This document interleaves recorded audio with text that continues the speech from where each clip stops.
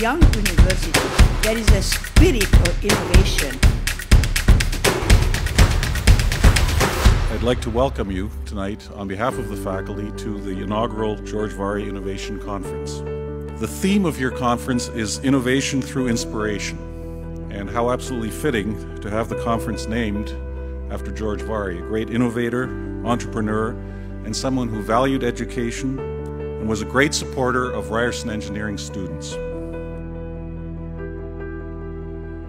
He was a young engineer coming from Hungary.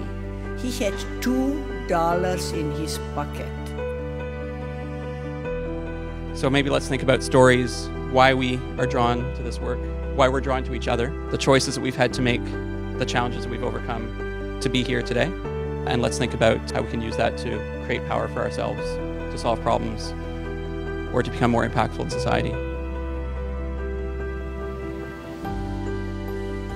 Innovation is taking the things that you know as from your competence and your skill sets and trying to create change within whatever you choose. So I believe that I should be driving myself based on a vision and on a purpose.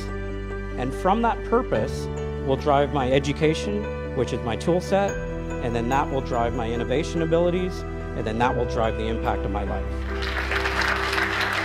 Innovation is very important because it means that you want something new and you want something better and you wish something better for your environment and you do something better. You can do it. You all can do it.